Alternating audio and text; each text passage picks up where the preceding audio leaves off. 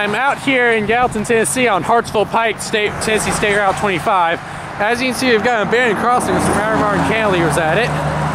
No emergency information on the signals with dot numbers on the relay case over there. I'll show it later. First signal here is a Lincoln Industries cantilever. The mast lights are SafeTran 12 by 24 inch lights that are completely incandescent.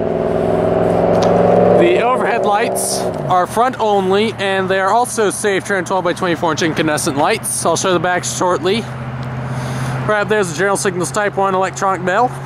Wait, I think it's Type 1, I'm not sure if it's Type 1 or Type 2. Anyway, it's the General Signals electronic bell, but the fading reminds me a lot of a General Signals Type 1, so I'm thinking it's a General Signals Type 1. Up there, as you can see, they are SafeTran. There's more SafeTran lights. Then over here, I'm going to quickly cross the road. We've got the other signal that I'm going to get a back shot of real quick. I'm also out here with Ethan, the rail fanner. As you can see, this one right here is a Lincoln Industries cantilever as well. Then we got more SafeTran 12 by 24 inch incandescent lights. There's a look at the back. And then the overhead lights here, of course, are more SafeTran 12 by 24 inch incandescent lights. Here is another, here's a look at the backs of these guys. Of course, again, of course, these are front only.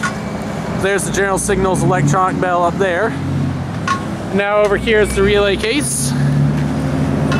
And as you can see, the dot number there is 343828A. Then you've got a stop, dismount, close clearance sign there, because right up there is the end of this little spur at the end of this branch line here.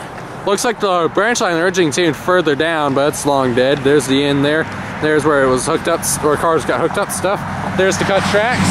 And on the other side there, as you can see, they also cut the tracks. So which is why this crossing is absolutely abandoned.